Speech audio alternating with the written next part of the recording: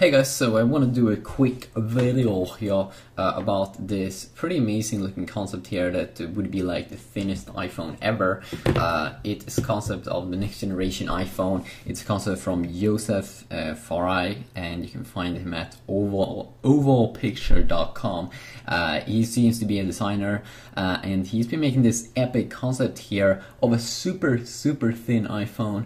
And they also made a video that you can check out if you want to check out the full little thing here, but it's super thin, around 6 millimeters in thickness. He's been imagining edge-to-edge display, a 5.1 inch display as well. Yeah, 6 millimeters in thickness. Did I see that in this video? I'm pretty sure. It looks like the what is it called? The Touch ID is a little bit bigger, and then also he's been imagining a 10 megapixel camera, and that's something that we've heard that the next generation iPhone is gonna have around a 10 megapixel, or could be a little bit more or a little bit less, but it definitely should have a better looking or better camera on top to be able to compete with the new Sony phones and a lot of just Android smartphones that's coming out with like 20 megapixel camera, 16 megapixel camera, 18, 40 megapixel camera, and Apple is still just at 8 megapixels, so they're probably going to do some interesting things at that area in this year. And this rumor that we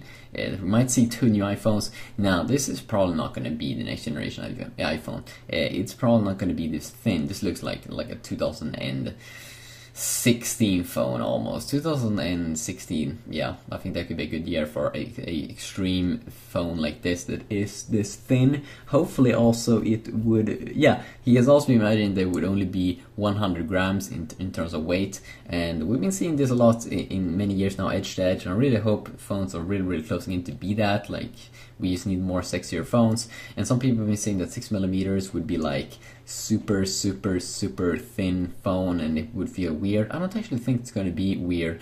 I think that in the future they're just going to be smaller, okay? They're just going to be like, maybe even, I can even imagining a 1 millimeter phone, and it would just be super thin, and it will be awesome. It will be pretty epic. He has been imagining a new display here, 5.1 inch Retina display version 2 that we've been hearing that Sharp is probably going to do something like that, and it's just going to be epic with a bigger display on an iPhone, because that's the main problem I have with iPhones and why I don't use them as my main device.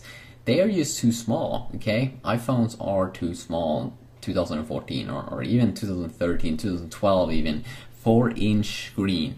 I need something bigger. The problem though with Apple is that they definitely needs to do some kind of design change if they're gonna probably make a bigger iPhone, because I think it's gonna feel weird if they're gonna keep the same design, because it's pretty thick and has kind of like a little bit sharp edges, and definitely not as rounded off as phones like the Galaxy lineup, which definitely feels good there on the sides. But we just have to wait and see what Apple's going to do. Check out my other concept videos also if you want to do it. I like to do these videos because I think it's cool also to show off when amazing designers have been playing out and been trying to create like a render of something new and something cool. And I'm very into new phones, and check it out. So yeah, peace out.